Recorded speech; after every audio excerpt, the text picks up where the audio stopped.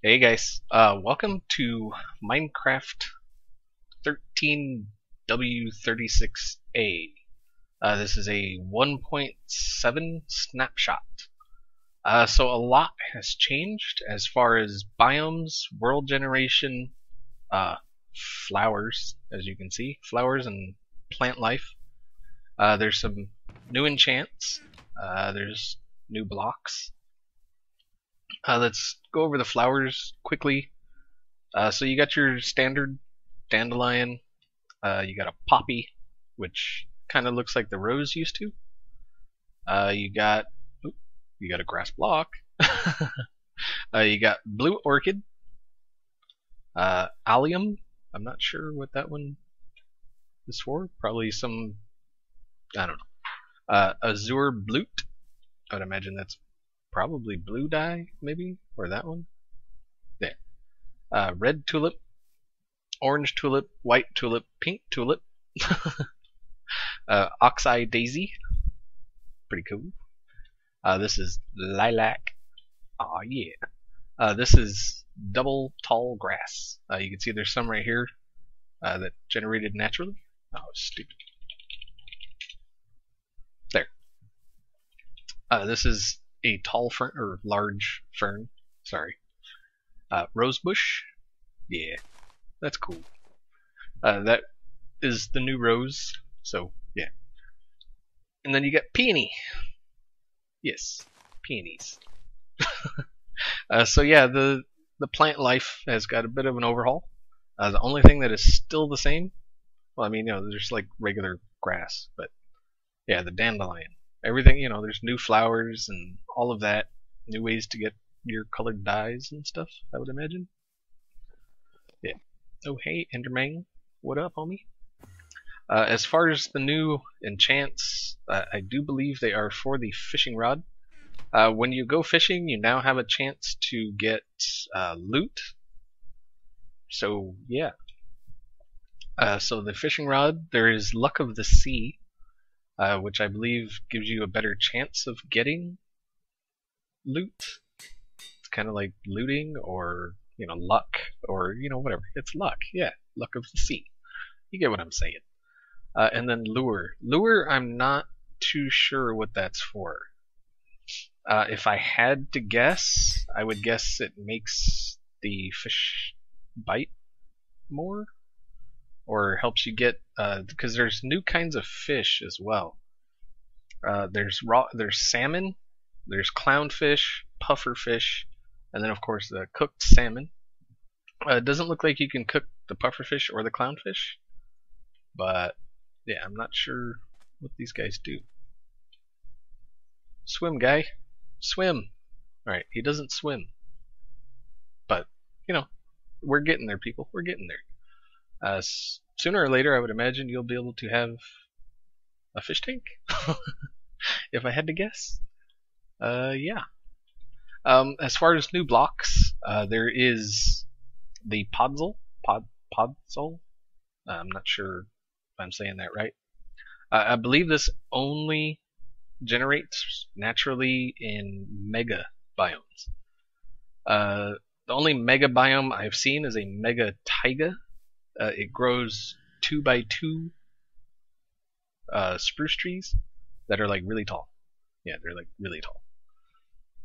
So that's, I believe, the only way to get Podzol is finding a mega biome. And then there is packed ice. This naturally generates, there's a biome called Ice Plain Spikes, I believe. Yeah, and there's like spikes of this all over the place. So that's, I believe, where you get packed ice. The good thing about packed ice is it can coexist with light, I believe. Yeah. I believe it does not melt when exposed to light, which is, I mean, that's nice, and it acts just like regular ice. So, yeah, you can now light up your ice. As far as terrain generation and new biomes, there's quite a few new biomes. There's one right here in particular. This is called Roofed Forest. As you can see, it's kind of cool. Oh, come on now. Thank you. And then there's the Mesa, which actually is over here. Wait, here. Yeah, here's Mesa. Apparently the Mesa generation is broke. So just keep that in mind if you make a new 13W36A world. The Mesa generation is broke. I believe the Mesa is what's supposed to have the colored clay. And as you can see, it does not have colored clay. And then it has these floaty areas like this. And I'm not sure if it's supposed to have that either. But it does. Yeah, it's got stuff like this, and then there's, if you come over this way, we'll see an even bigger example of it right here. Like I say, I'm not sure if it's supposed to have this or not, but it is supposed to have like I say, clay and stuff. But yeah, so it's apparently broke. There's people out there that fixed the code apparently, but it's not an official fix. People have gone into the code themselves and fixed it. Yeah, and there's extreme watermelon now naturally generates, kind of like pumpkins do, in Jungle Edge biome, I think it is. So yeah, a lot has changed. This is default biome generation. We'll come over here to these extreme hills and take a quick look at those. And there's swampland has changed as well.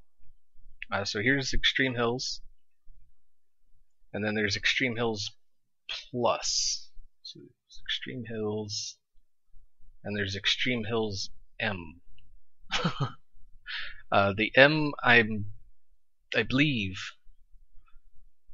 stands for mountains because there's swampland M, and oh, there's extreme hills plus. I think plus is, I guess it has trees and stuff. Yeah, because as soon as you leave the trees, it's just regular extreme hills. And over this way, somewhere, over here, there's swampland. So another cool thing is the sugar cane. I believe it changes depending on the biome. So let's grab some of this here sugar cane. As you can see, it's like a deep green in the swamp. Let's come over here to extreme hills and see if it changes. Yes, it does. Now it's more of like it's a brighter green. Yeah, you can see right there. This is like a real deep green, and then it's a bright green. So, yeah, depending on the biome.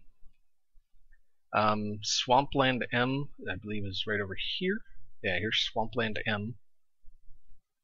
I'm like I say, I'm not completely sure what the M stands for, but I believe it's mountains.